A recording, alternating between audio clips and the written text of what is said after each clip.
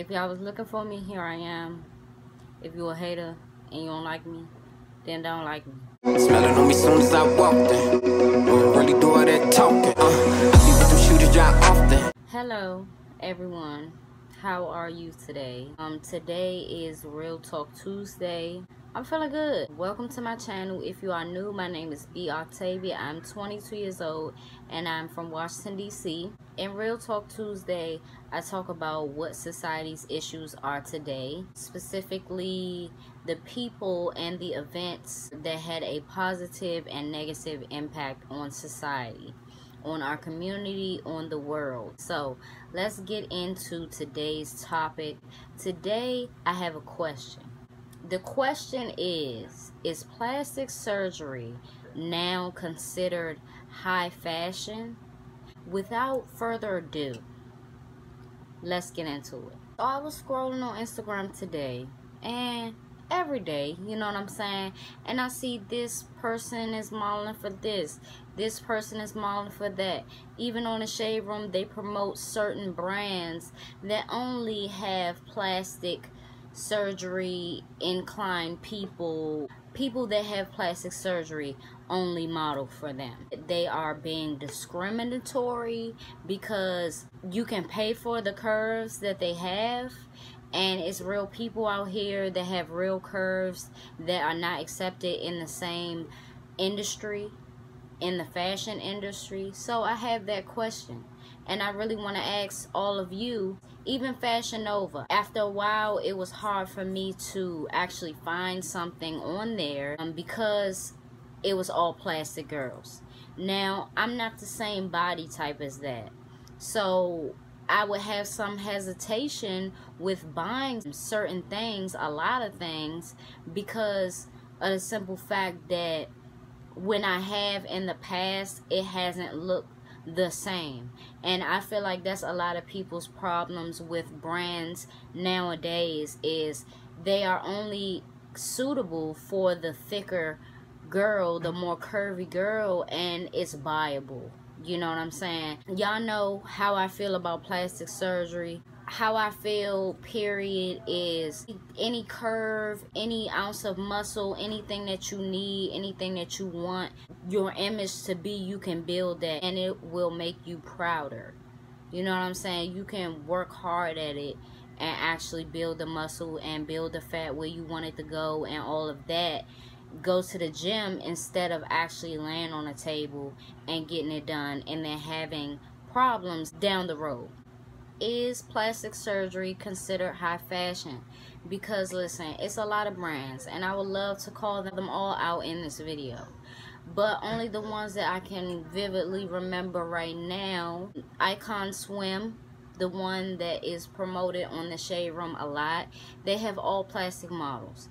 Now, I'm pretty sure that normal people, regular people, buy their stuff, but I feel like the strategy now is to put a plastic girl in it and push this image that is made for everybody. And people, the thing about people is they're gonna want it to look just like that, and I'm like that too. You know what I'm saying? I want it to look good in them spots that it's looking good for her, but in all actuality, it's not going to. Gsuwoo, Shane Justin, it's a lot of them that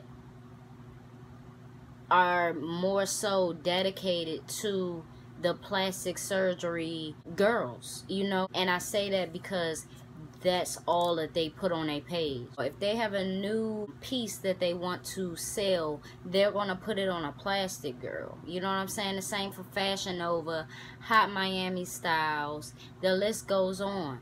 It's a lot of them that have that mindset, and they build their brand around this plastic ass shit, and it's not really nothing good to promote. I mean, if it works for you, but I really would like to see a change in the fashion industry, in the Instagram world as well, because I'm really getting sick and tired of it. And I've grown, you know what I'm saying? I used to shop on Fashionnova, but after a while, that's how I knew I grew too, because after a while I really couldn't find anything because it was hard for me to picture that on me in the same way. You know what I'm saying? It's not going to fit the same. And I already know that. And why would you take a gamble? You know what I'm saying? So I mean, I just really would like to see a change. I feel like, you know, if they put regular people on the Instagram pages, if they put regular people on the ads and stuff like that, it'll do fabulous. You gotta try it out. I'm so sick of seeing these plastic girls, and it just really does not look good to me. Like, it just really doesn't. Like, I'm just being honest. Like, the only thing that I got is my voice and my honesty, and that's all I got. Like, I would love for these brands to see this video, you know what I'm saying? So share this video, get this out there.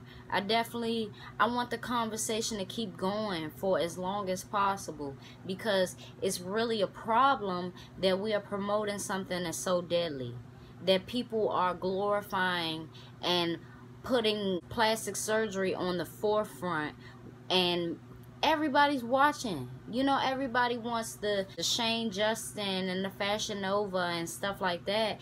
And it's like, psychologically, you're going to want to look like that girl that has it on, you know?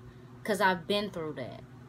And I'm done with it. It's no reason to spend this money on this. And think about it. Plastic surgery is basically you trusting a doctor with your life.